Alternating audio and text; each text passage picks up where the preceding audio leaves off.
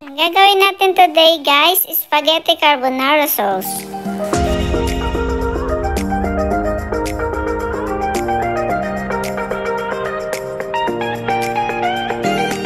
Hello guys! Welcome back to my channel! Today videos guys, gagawa tayo ng spaghetti carbonara sauce. So ito na nga guys yung ating pasta ay aking inihulog na sa kumukulong tubig. Syempre alam niyo na guys, kapag nagpakulo kayo ng pasta dapat may asin. At ito ang ating halo guys dyan. Bacon kasi yan lang natitira natin sa loob ng fridge. So may bacon tayo dyan na hiniwa-hiwa guys, pero pwede rin po ang ham.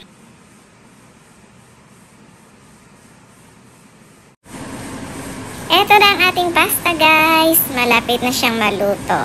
Ang gagawin natin dyan guys ay ating sasalain. Patutuluin natin sa steamer.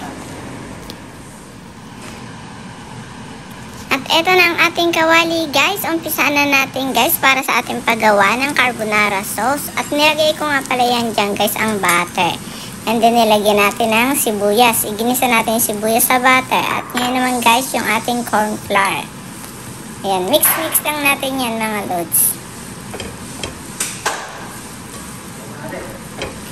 Mekos lang natin yan mga insan. Mekos. At kung napanood mo ang video na to, comment lang guys kung saan bansa ka naroroon. Mekos pa mga insan. At hayaan lang natin na mag-color brown ng konti ang ating corn flour. At ito nga guys, nag-aantay na yung ating bossing. Naghahanap ng malamig na soft drinks. Medyo mainit pa rin dito kasi sa amin guys sa bansang Australia. Pero actually guys, autumn na dito sa amin. First week ng March guys ay autumn na dito sa amin sa Australia. So, ayan mga lodi, konting halo-halo pa. Ng aking anakis guys ang carbonara. Kaya naman naisipan natin magluto ng carbonara kaysa bumili tayo sa labas para makatipid naman tayo guys ng konti. At ayan, inihulog ko na guys ang ating milk. Ang gamit ko na milk nga pala dito guys ay fresh milk. Pero pwede nyo naman gamitin ang evap. Kasi yan lang guys ang available ko dito sa fridge namin. Yung aking fresh milk. Actually mas mura ang fresh milk dito sa amin guys kaysa bumili ka ng evap. Ayan. Hayaan lang natin siya guys na kumulo. At ayan na nga guys, kumukulo-kulo na ang ating carbonara sauce.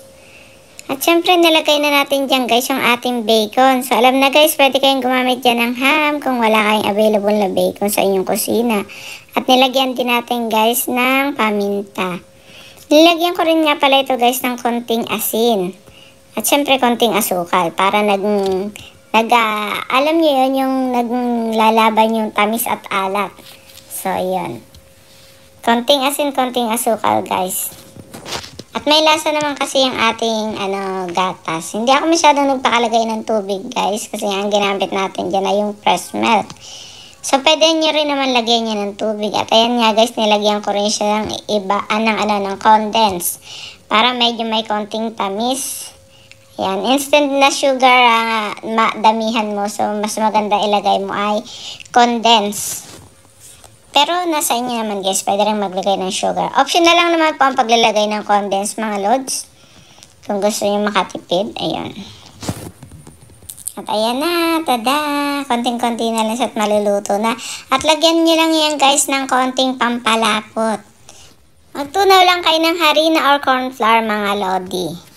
Ayan guys, okay na ang ating carbonara sauce at tinagdagan ko lang ito guys ng cheese.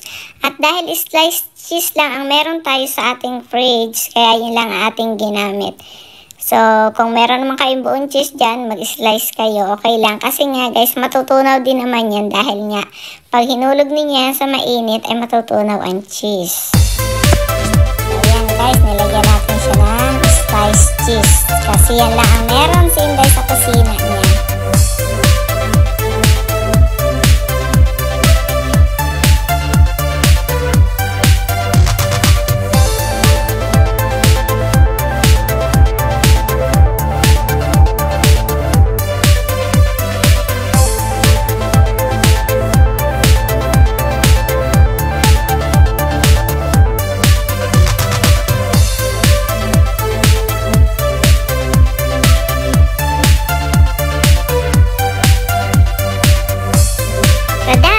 na guys ang ating finished product. Ayan ang ating carbonara.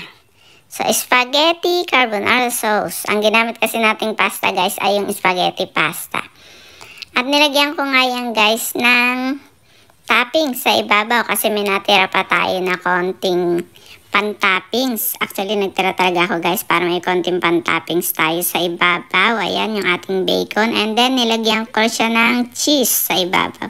So, ayan lang guys ang video for today. Thank you so much for watching. Don't forget to like, share, and subscribe.